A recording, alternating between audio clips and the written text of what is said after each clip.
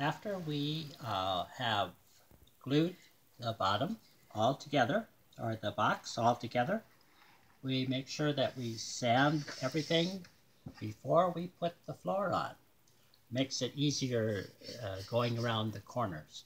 So we've leveled off and straightened out the floor, and remember now we're going to put it on the bottom so that this piece is wider than this one. So the chest is upside down, and what we'll do is everything's straight. We've made sure that everything lines up.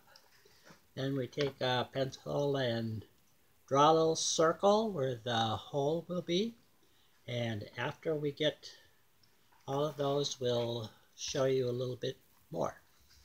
The box, the floor is off the box now, and we look for our little circles, and then we line up a punch, and we check again, make sure it's right,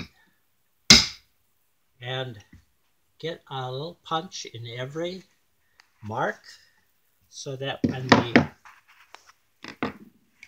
put the floor down, it'll all line up. And then we're going to pre-drill the hole.